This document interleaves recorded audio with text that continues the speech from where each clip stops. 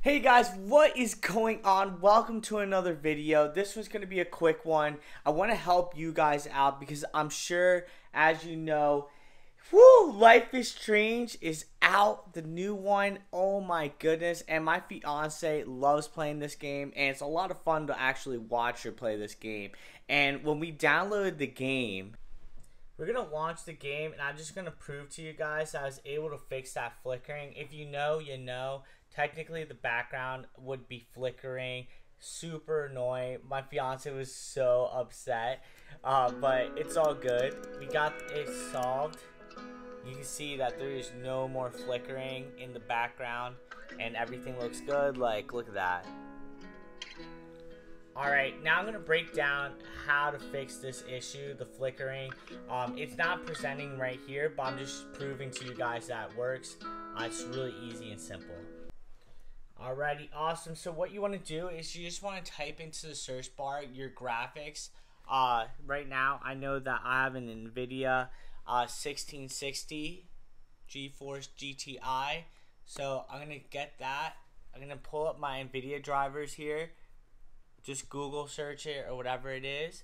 Now what you want to do is search for that particular graphics card. It's all here right now because I'll show you that I just did it. So then once you find your NVIDIA card, and if you have an AMD card, you could definitely do the same thing by going to the AMD drivers and doing the same thing. You click search. Once you click search, you want to download this file that's showing right here. I'm going to do it for you right now. You can see the driver is downloaded here, so you just want to open up that driver. Alrighty, once it downloads, this is the option that you're going to get. You want to just check mark what it has check marked immediately there, so no worries, nothing to change in this option. You're just going to agree to the terms.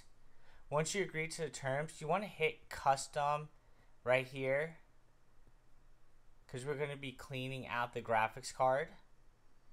Want to hit next, and then you want to check mark this box right here, perform a clean installation. Check mark that, hit next. Once you do, you're going to see this search bar pop up and everything. It's going to be re-downloading the NVIDIA drivers for your graphics card. It just takes a little bit. It's really quick and simple. Make sure your game is closed out too, not like me. So close out of your game. And make sure that everything else is closed out. And then once it completes this download processing, restart your computer. And once you restart your computer, your driver should be cleaned out, and then you'll be set to go, and then you can relaunch the game, and I promise you there's not going to be a flickering issue after.